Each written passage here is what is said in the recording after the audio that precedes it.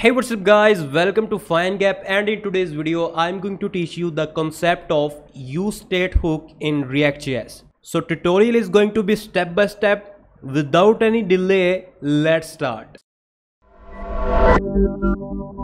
So friends, first of all you have to create a new React.js project. You can create that using npx create react app. I have already created that and open my project in Visual Studio Code. You can see on the left side, and on the right side I have opened this browser so we can see the output. So now first of all I will click on it, file, not file but terminal, and now I will click on new terminal. Here I have to write a command npm start so we can run our project in our browser. So it is giving me this link for localhost. I'm going to copy this and paste this link here, and now I will press enter. So on the right side you can see that currently our simple React.js project is running.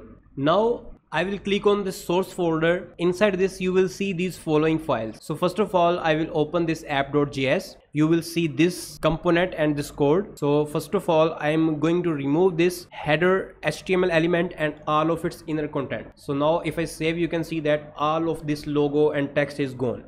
Before moving towards the practical, I want to share the definition with you of UseState hook. UseState is a React hook that allows you to add state to a functional component. So basically UseState is a function that is used to add a state in your React.js component. So let me show you that how you can do that. First of all I will type here import. Let me hide this left sidebar and I'm going to off this autosave, and first of all I will comment this, and now I will refresh. So we can only compile our application once we will save our code, otherwise you will see errors on the right side.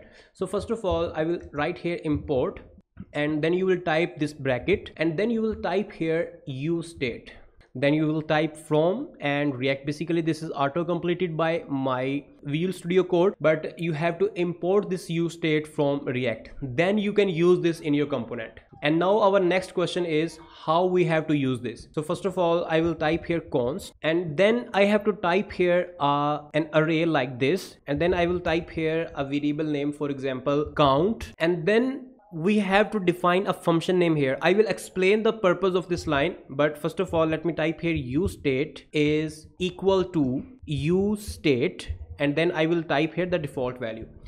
So first of all let me explain here why we have passed here 4. So this is the default value of our state. You can pass any value of any type. Maybe this would be a string, maybe this would be an array, maybe this would be a JavaScript object. So it can be anything, but this would be a default value of our state variable. And this function will return 2 elements. The first element would be our state and count, and we have defined the initial value 4. So it means that first time when this component will be rendered, the initial value of our variable would be count, and then it returns the second element is a function that is used to set the state, or that is used to update our state. So for example, if our state value is 4 and due to some reasons we want to update our state value, you can not do this, like for example like count is equal to count plus 1. You cannot update your state like this, it will generate an error,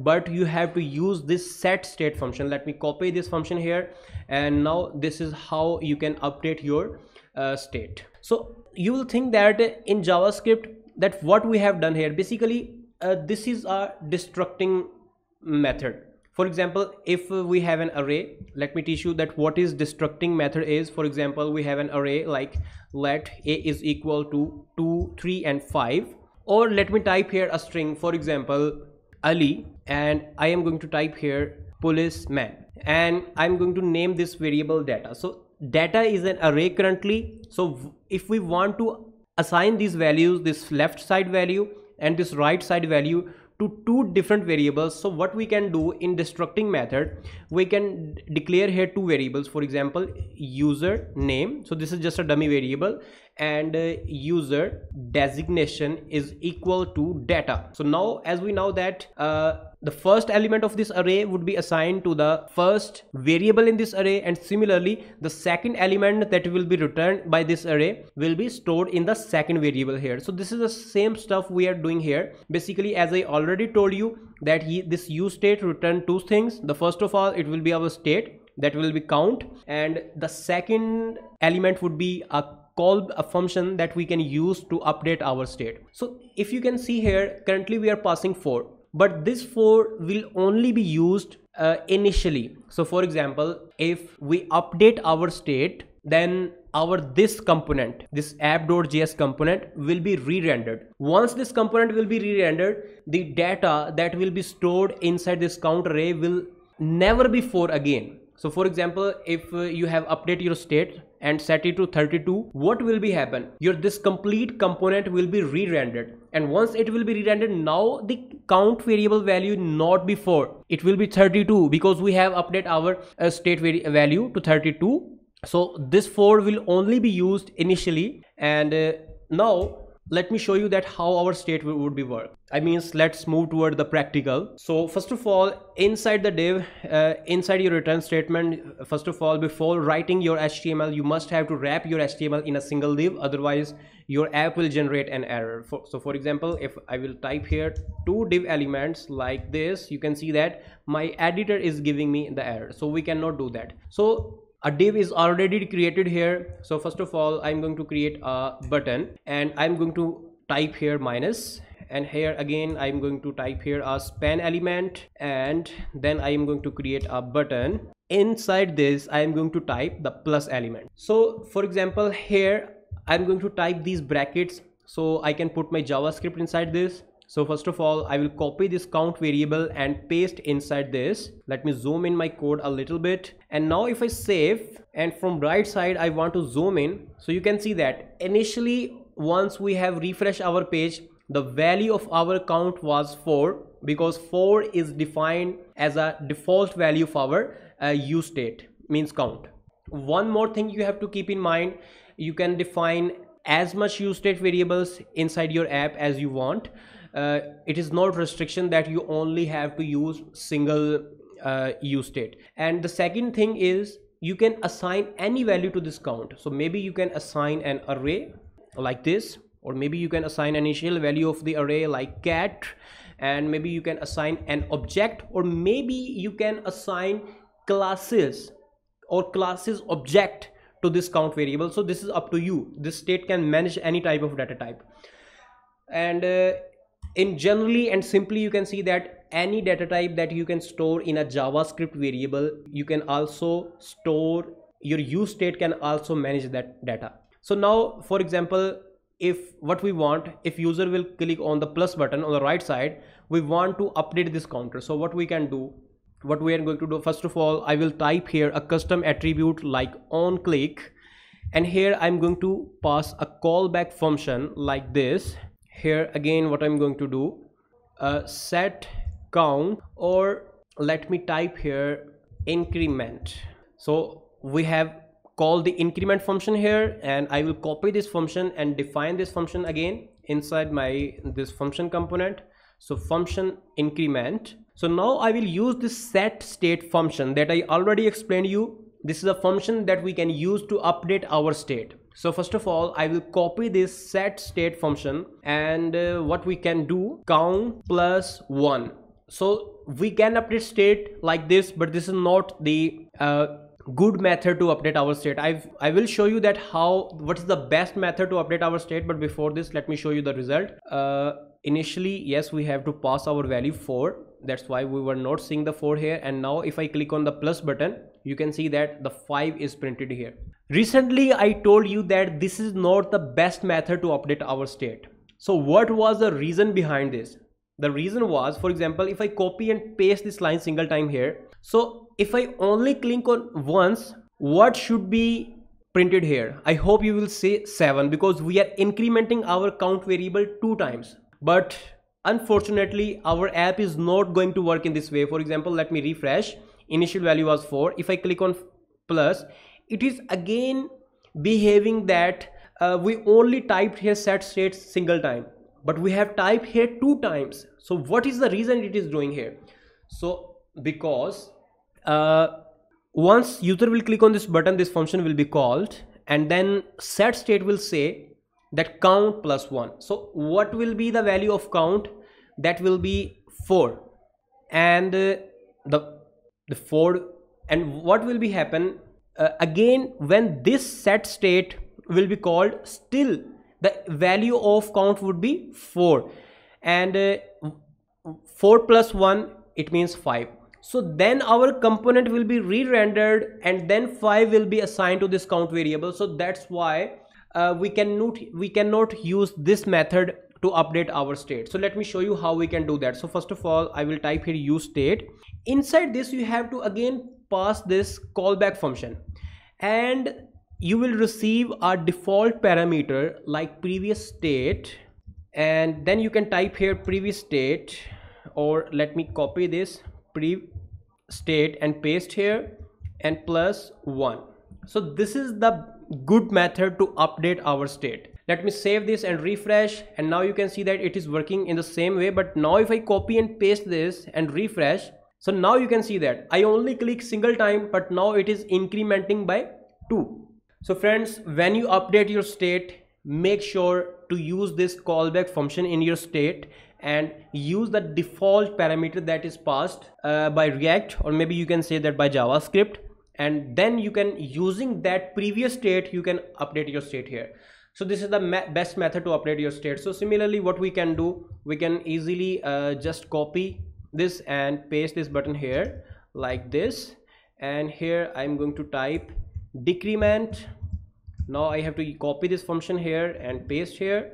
Let me copy this complete function, paste here. From here I will cut this function name and paste here, and similarly previous state -1. So now let me again refresh, and if I click on plus minus, so it is working very fine. So one important thing again I am going to repeat, that once your state is changed, your component will be re-rendered. And here is a tip that I am going to give you. For example, if you have two values that you think that these values are going to change on the same time, so you can, instead of defining two states, for example, you are measuring the length of a room, so maybe you will have two different you can define two different variables like copy paste, and here let me define here 0 and 0. Here I'm going to type here length and width. So for example, if you think that once your user will measure the room length, these two values will be changed immediately. So it is a tip that instead of defining two UseState variables, what you can do, you can define an object, for example like this, like length colon 23, or initial value if you want to assign 0, it's up to you. And now again I will type here width and 10. So yes, it is giving me an error because we need to comment this first, and now I am also going to remove them. And let me not remove this increment function here, so I can tell you that how we can do that. And instead of defining here room data and set room data, okay, now you can see that I have removed my previous code and define a state here with name room data and a set room data variable to store the function that will be used to update our state. Here we have the increment function. And so first of all, now you can see that we have defined an object here. So first of all, if we want to display the initial value like room data width, room width, or it would be a better if we name this room data to data, or sorry, not data but room, and the callback function would be set room. So on the right side you can see that initially the width of our room was 10, so, or maybe we can say that 10 meters, and the length would be 12. And again what we can do, we can print here a BR statement like this, and similarly we need to cut this forward slash and paste this here, and also again I will copy this and paste here, and this time after this room I am going to type here length, room length. So now you can see that initial value is changed. So now if you want to update width only, what you can do inside your increment function, first of all we can use our this set room function that will be used to update our state. Inside this we will call our callback function like this, and room. You can name anything to this parameter with the same name, then you will use this parameter inside your functions body. And now inside this function body, again I will write this bracket. So now I'm going to use this operator, priv room, and then I will type here comma, and then I will type here width colon room, not room but priv room data, or let me copy this priv room here and paste here, and then I will type here dot width plus 1. So what is actually happening here? Basically this operator is called spread operator. You can search on the internet about it, but what it will do, it will print our complete this object at this position, length and width. So now we put comma, and then we define a property here width, and then we use priv room variable, which is a parameter that we have passed inside our function, which contain the previous state data, and then from previous state we get the value of width, so which was 10, and then we incremented this value, so now the width would be 10, and then 10 would be stored to this width object. So first of all, if in our state the width key would be available, then the value of this width key will be updated, otherwise a new key will be inserted to our this object. So this was the very simplified method to update an object. So you can use this spread operator. You will see here in many tutorials, and when you will working with the application, this operator will be very helpful for you. If you are still unable to understand that, I want to suggest you that please must learn this spread operator. It will be very helpful for you. So now let me again save this, and now let me refresh, and now if I click on this plus button, so now you can see that our width is incremented by 1. Again if I click here, so you can see that our width is updating. So friends, this is how we can update an object value inside our state. I hope this video will be helpful for you. If you have any tips and tricks that how we can improve our teaching method, you can let us know in the comment section. If you have any opinions, if you have any questions, you can please must write us in the comment section. We will try to answer your question. And please subscribe to our YouTube channel for our regular videos. And finally, thanks for watching.